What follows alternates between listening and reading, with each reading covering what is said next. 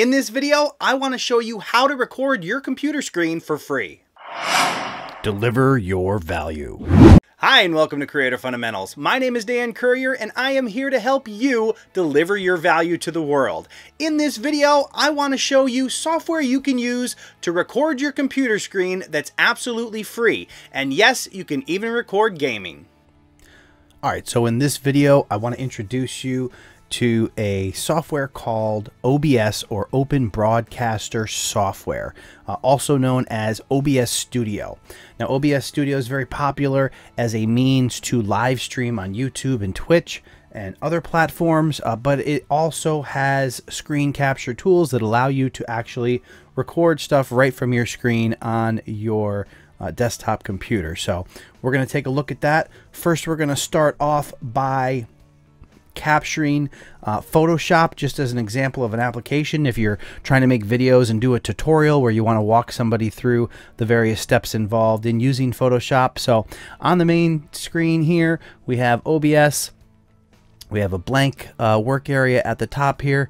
I created this by starting a brand new scene with nothing in it and calling it Record Your Screen. Now, the next thing we want to do is pop over to Sources, click the plus button, and we are going to do a window capture to capture Photoshop. So we're going to call this Photoshop and click OK. And then we need to take a look at the windows. Now, all the open windows on the computer will display in this list. In this case, we want to actually find Photoshop, which we can see it's right here. And when we click on that, you'll see that it populates the Photoshop window into OBS. So basically, the way you would want to do this, of course, you click OK. You have the option of capture cursor. That means as you're moving your cursor around the software, it will record its location here on the screen. So I recommend, if you're doing tutorial type of work, that you definitely keep that capture cursor clicked OK. So we're going to click OK there. And this is basically what you're looking at. Now, the big things to consider here, one, if you're doing a voiceover, you want to make sure that the mic is set up on the mic that you're actually speaking into. Can't tell you how many times I've run into the issue where I was recording from the wrong source and had no audio. So definitely want to check that out.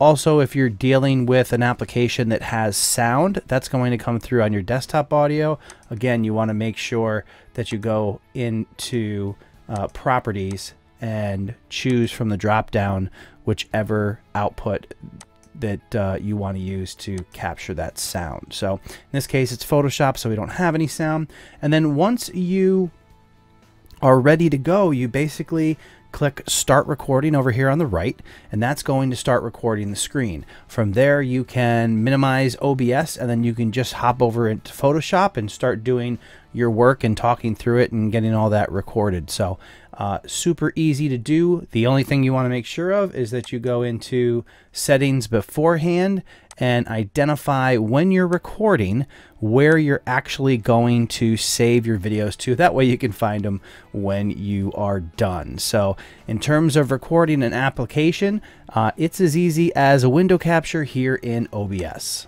And hey, this video is sponsored by TUBEBUDDY. TUBEBUDDY is the #1 browser plugin for managing and growing your YouTube channel. It's available to download for free, and there's a link in the description below.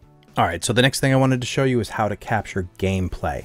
Now, in OBS, after you've created your scene and you go in to add sources, there is actually a game capture, but I found it to be a little bit flaky, at least with some of the newer games that I have tried to set up using the game capture source. So in this case, what we did is we added a display capture. And basically what that does is it captures your entire screen. So in my particular setup, I have two different monitors. So I've opened Fortnite on one monitor, and then I have gone in and added the display capture and then selected the monitor that is displaying Fortnite. So that will allow me to record Fortnite and keep all my other stuff on the other screen. Now, if you're in a situation where you only have one monitor, basically what you would do is you would do the display capture obviously on the one screen that you had, and then you would go ahead and click record from in OBS and then toggle over to Fortnite, play your game, and then end. And obviously when you end the game, you need to go back into OBS and stop your recording. Now, all that's going to do is when you go in to edit your video, you're just going to have to trim off the beginning of the video and the end of the video because you're going to have footage of OBS itself in there. So, but otherwise you can trim that off and you are good to go. So definitely try the display capture when you're trying to actually record gaming such as Fortnite, and let me know if you guys run into any trouble with that. It seems to be a common theme that it can be a little bit flaky when it comes to certain games, trying to get them to get a consistent record in OBS. But I think this setup with the display, provided your machine is up to par and able to support everything that you have running, should allow you to record Fortnite and use it in your videos. I hope you found this video helpful. Let me know in the comments below. If you would like to receive future notifications on videos that help you deliver your value, make sure you click that subscribe button and the bell notification icon so you don't miss a thing. That's all the time we have for today. My name is Dan Kjpargeter, and you're watching Creator Fundamentals. Thank you.